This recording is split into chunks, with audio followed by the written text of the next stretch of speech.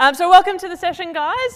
So as was mentioned, I'm here to take you through our keynote session for how to turn you into an innovation survivor.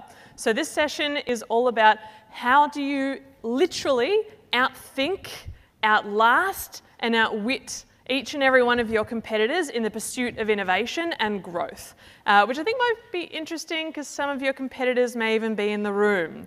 So hopefully you're not sitting next to them, because I'm going to get you chatting about how you can apply some practical tools for these types of thinking onto your business and your team straight away. So welcome to the afternoon session, graveyard shift, so appreciate you all turning up towards the end of the session. I think I heard some like doof music coming from my hotel room at like 11 o'clock at night. I don't know if that was you guys partying a little bit too late, so thank you for coming on. So what I'm going to take through now, as I said, I've got 5 practical tools, so some things that you can start applying straight away. So without any further research, without any further application, something you can do straight away in your team and in your organisation to make you a better innovator yourself, and also to pay it forward to your teams so they're being more innovative as well. A little bit about me. Had a great introduction from work, which was great, but just to build on that, to tell you what sort of brought me here today to talk to you about best practice science-based innovation. So when I was a little kid, I was fascinated with building things and like figuring out how stuff worked.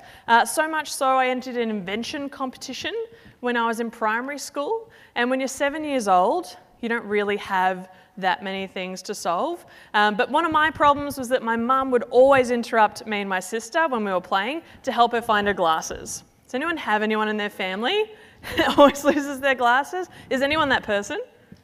Yeah, okay, yeah, we've got a few. All right, so this invention is for you. So what I ended up solving is I put a relatively new tech at the time. I put a tracking device on her glasses frames and then a finder button on her car keys. So anytime she lost her glasses, she just had to press this button and then her glasses would flash and they'd make a beeping sound. So she could go throughout the house, find them herself. I ended up winning the competition at my local primary school. Thank you. Yes, my greatest accomplishment today. And then my mum lost the car keys. So not so good. Maybe don't try that one. But I carried that love of invention with me through to my studies. So I wanted to, as cheesy as it sounds, build products and services and invent things that would make life better and easier for people.